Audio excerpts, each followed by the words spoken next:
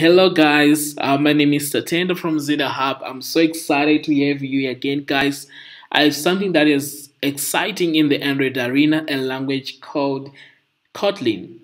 And guys, don't forget to subscribe on my channel for more Android tutorials. Well, what is Kotlin? Kotlin is a statically typed programming language that runs on a Java virtual machine, just like Java.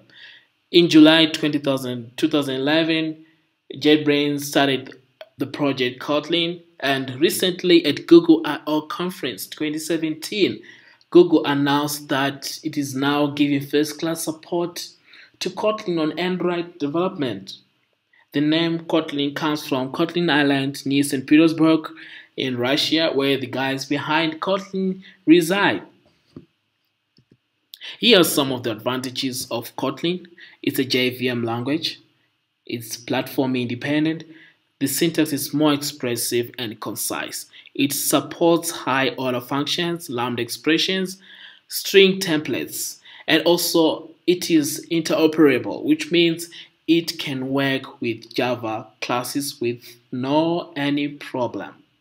Well, some may ask, are we going to leave Java now? Not for now, but it is highly encouraged to move towards Kotlin as you do your Android applications in Java.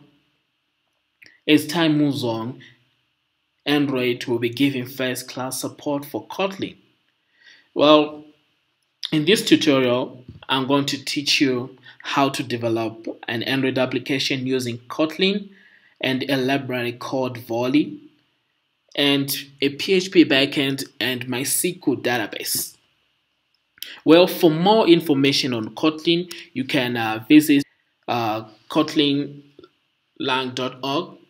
So this is the official page for Kotlin. This is where you can have all the information, all the questions that you have in your mind, and also the documentation, the IDE that Kotlin supports, how to install, everything that you want to know about Kotlin. And as you can see, Kotlin also offers support for JS, JavaScript, and guys, this is where you get most of the information that you want.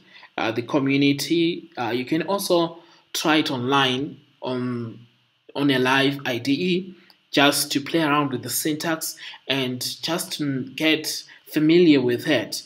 And guys, I'll see you in the next tutorial. Thank you guys for watching.